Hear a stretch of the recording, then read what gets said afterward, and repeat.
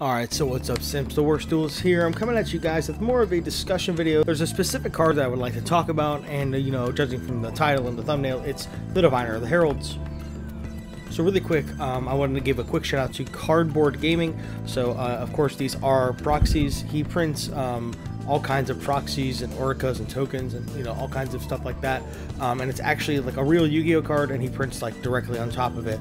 So they are a bit thicker, but, you know, he does really anything you want. I got these from him. He has super rares and prismatic secrets, but he's still tweaking the prismatic secrets a little bit. He says that they come out just a little bit thicker than the supers. They're better for field centers and tokens and stuff. But yeah, I will leave a link to his Instagram in the description, and then you can probably PM him from there. And, you know, he does all of his work out of an Etsy shop. He'll give you the details from there. But yeah, big shout out to him. He's definitely the guy. These came out really good. So yeah, that's that. So really quickly about the release of the card. So, you know, I had the proxies made because God knows when we're going to actually get this card. Unfortunately, it comes out of a manga, and I don't honestly remember the last time that we had a manga promo, you know, or really a manga release in the West. Maybe we had one for Brains, but as far as I know, I think Arc 5 was like the last time we had manga released in the West, but I could be wrong on that one, so I'm sure someone could correct me. Regardless, basically, there's just no conceivable or foreseeable release date for this card because, again, the manga is called OCG Structures, so it seems pretty unlikely that we would get it in the TCG unless they do a name change or something, or whatever.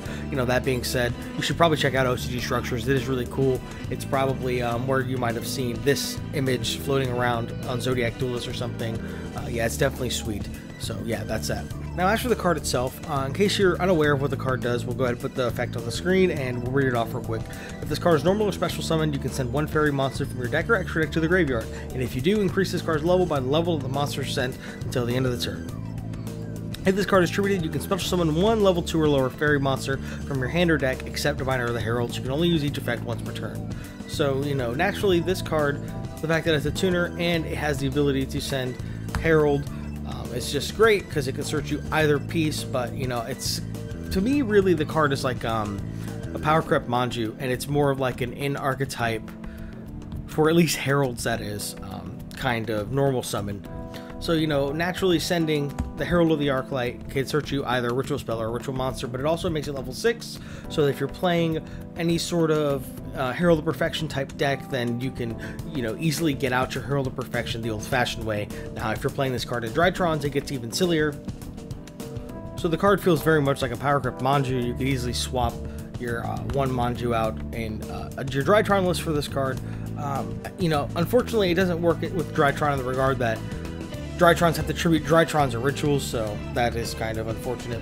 But what is insane about the card is you can, you know, of course, like I said, you can send Herald, make it level 6. You can summon Ben 10, get this card's effect, and you can summon a level 2 or lower fairy from your deck, which I'll get to that in a moment. And then you can simply tribute the Ben 10 off your board to get another search to keep your engine kind of going.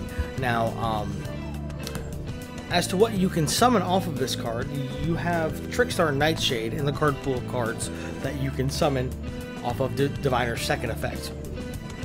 So shout out to Mike because he, you know, showed me that this could be part of a combo with this card.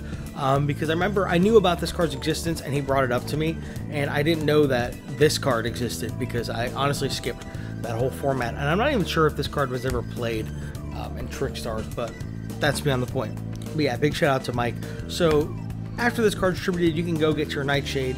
You can turn that into a Trickstar Bloom, and then of course the Nightshade will come back because it was used as a link material for a Trickstar monster. So it's a free link to. It could be a Union Carrier because they're both lights.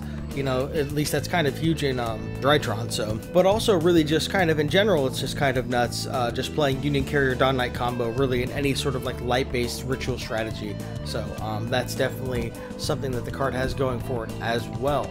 But, you know, the fact it's a tuner, you can just simply, you know, you can hard make this thing if you want. Like, if you do something along the lines of, like, you know, dump Herald, make it a 6, whatever.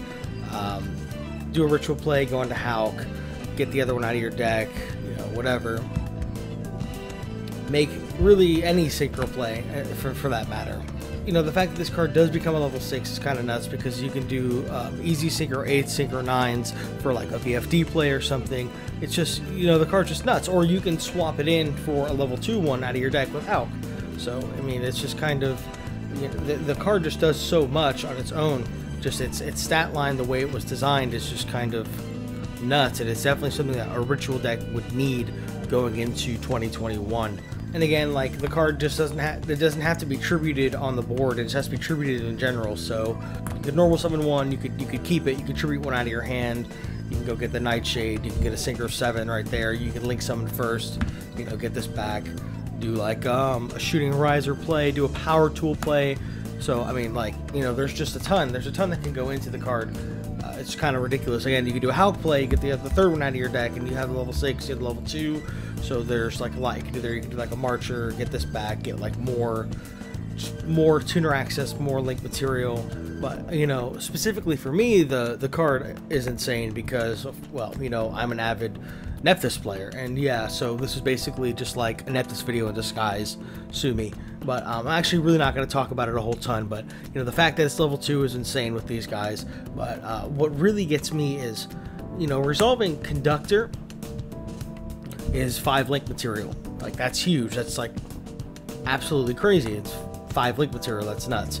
But, you know, the problem that lied with trying to do that is this card just loses to every hand trap, which is, you know, a very glaring issue, of course. I mean, it's what kind of keeps this stuff in like the realm of casual. But this card on a normal summon makes this a 2-card combo. Is kind of what I'm getting at here, because you could normal this and get the spell, and then you just tribute this off, and you get your Conductor combo, and then you get Nightshade. So of course that is a 2-link material within itself. So basically resolving this 2-card combo will generate you 7 link material, which is insane.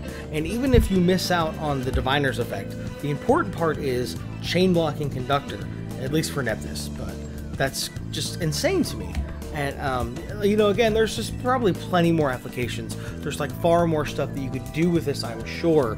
I just have yet to, you know, delve into that or discover that, because, you know, my head is stuck in Nephthys right now. But yeah, that's really all I got. It was really just kind of me flexing the cool proxies.